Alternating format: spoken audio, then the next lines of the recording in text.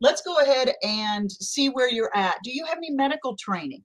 I Is it do. something awesome? So that means I'm not going to waste my time going through the simple steps to apply a tourniquet, which this is from Dr. Sherman House and myself. We got together and made this up. So Oh, since you already have this, I'm just going to put that to the side okay. because we've got that. But that's how important is that if you have a card come up that is an obvious we need to do something, Mm-hmm. then she's got the background that she can verbally tell us, hey, listen, I would put a tourniquet on. It would be as high up on that arm as possible.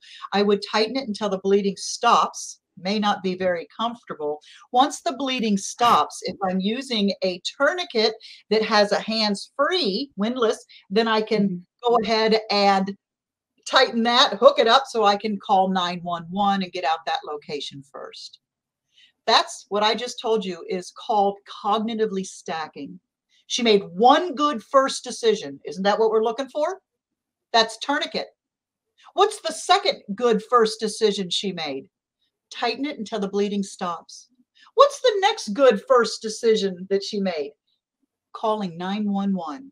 What is the next good decision she made? There's so She gave her many. location first. Oh, That's it. So one good first decision, and then we can stack other good decisions. Well, not necessarily first, but one good first yeah. decision, and then we have good decisions that follow it.